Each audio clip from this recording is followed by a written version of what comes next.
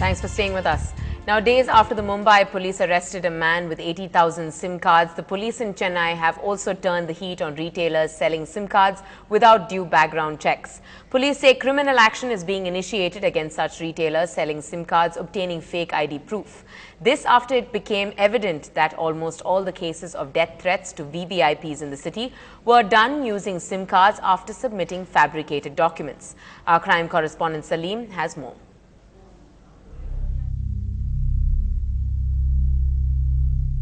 A fortnight ago, the police control room in Egmore received a threatening call where the caller said bombs were planted in the secretariat, specifically targeting the chief minister. After screening the secretariat for explosives, police launched a hunt for the caller. Investigations revealed that the caller, 36-year-old Yogeshwaran, a dismissed lecturer from a private college in Madurantagam, had misused the photo identity of his colleague to purchase the SIM card. Both he and the retailer who sold the SIM have been arrested. We can definitely prosecute the retailers. It's happened in some cases. In fact, if you're aware, some time back the wholesalers went on strike against the company, saying that you are forcing us to sell cards. They are doing pre-activated cards are being sold. Police say criminal action is being taken against those who sell these cards without proper verification, after it emerged that over 30% of the accused use SIM cards bought with bogus ID and photographs.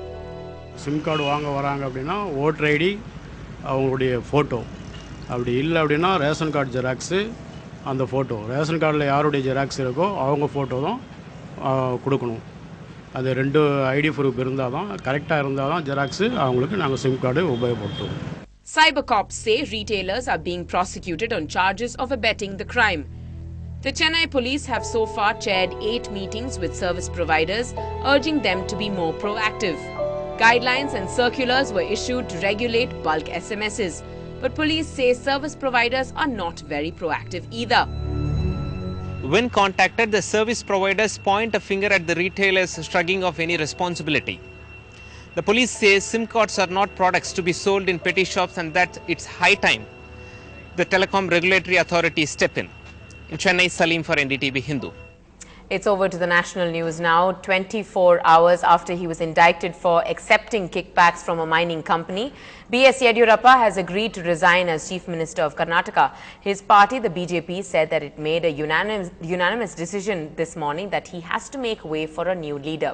The BJP said it expected Mr. Yediyurappa to abide by its decision, and he did. At 68 years old, Bukkanakere Siddhalingappa Yediyurappa has been the face of the BJP in Karnataka. Starting out with the RSS in his youth, he joined the Jansangh and then the BJP. Although he was born in Mandya district, he lived in contested elections from Shimoga district, from where he entered the assembly. As a Lingayat leader, he helped bring a significant vote bank to the Saffron party, something that helped to guarantee his survival in the seat of power for so long. But it is not just his caste. Yediyurappa has long been a BJP loyalist. He was a fiery leader of the opposition in Karnataka before coming to national prominence when he shared power with the Janata Dal Secular in an ill-fated coalition. When Kumaraswamy, who was the first chief minister of that coalition, refused to step down for Yediyurappa and withdrew support, Yediyurappa lasted as chief minister for all of 1 week. But he came back strongly in the elections that followed that disastrous tie-up. Like many Indian politicians, he is a real family man. And allegations of nepotism, land deals that favoured his children, came to haunt him. Allotment of prime BDA sites to his family members. Denotified land sold to them at below market rate that was later sold for a huge profit. These charges were used by his political detractors, both in and out of the party, to attack him repeatedly. There have been several rebellions within his party against him. The Reddys, who helped him to come to power after elections by wooing over independence, later turned rebels and threatened his position. They seem to be on the same side now. But there have been other rebellions within the state BJP ranks. Yediyurappa's autocratic personality has not endeared him to all, and several complaints were carried to the party high command. B.S. Yediyurappa will go down in India's political history as the BJP's first chief minister in South India. It may not have been a comfortable seat, and his detractors will say that he tarnished the image of his party with all those allegations of corruption against him. But he did lead the BJP to successive election victories in the state, and his party will know that he is a force to be reckoned with. Maya Sharma in Bangalore for NDTV. Here's a look at some top ministers who could perhaps succeed Chief Minister Yediyurappa. Jagdish Shettar, the current Rural Development Minister, not a nationally known figure, but a Lingayat like the current Chief Minister Yediyurappa. Something that can work in his favour, or it can work against him if Yediyurappa wants to stay the dominant Lingayat leader. Ishwarappa, again not a nationally known figure, but being backward caste and state party president might work for him. Sadananda Gowda, former BJP state president and known to be non-controversial. Anant Kumar, long considered a Yediyurappa rival, believed to be working against him behind his back. Publicly, he and Yediyurappa put on a united front. Suresh Kumar, Law Minister, someone who enjoys a very clean image, but as a Brahmin, he may not have a large vote bank to count on. Shobha Karandlaje, this one could be a real long shot and unlikely to be acceptable. She is close to Yediyurappa and that closeness could work against her. Or V.S. Acharya, former Home Minister and a Yediyurappa loyalist. A Brahmin, which again may work against him. Well, it is World Hepatitis Day, and the mantra this year, this is hepatitis, know it and confront it. And with 13.5 million people infected with the virus in Asia, awareness has become the main focus. Dipti Kumar brings you more.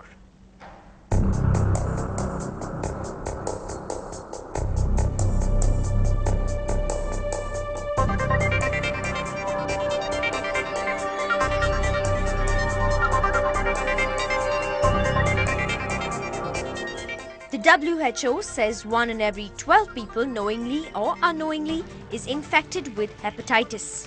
Maybe that's why the awareness mantra this year says, this is hepatitis, know it, confront it. And today, target groups are doing just that. We have taken it as a prime call this year to try and promote the activities of the World Hepatitis Alliance.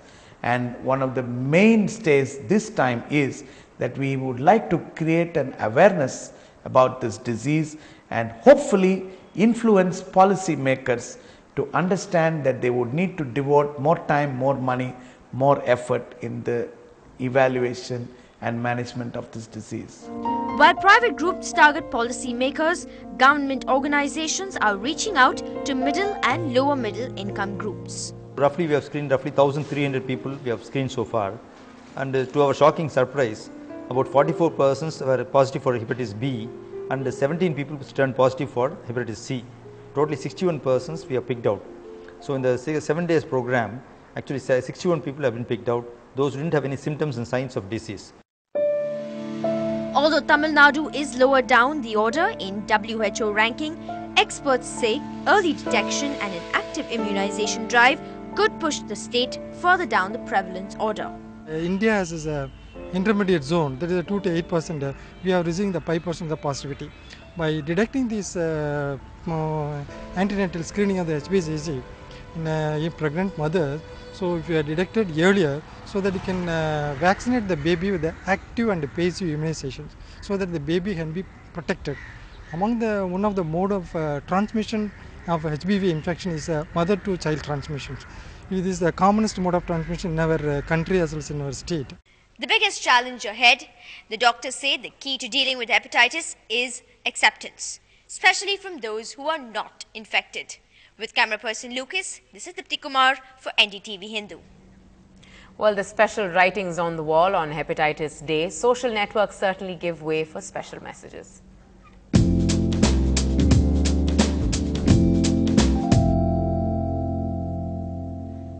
A post on Facebook that sums it up: a pair of wings on the back, a butterfly on the ankle, or simply a pair of initials on the hand. Beautifully designed tattoos are a craze these days, but getting yourself inked can expose you to dangerous hepatitis B or C virus and even HIV.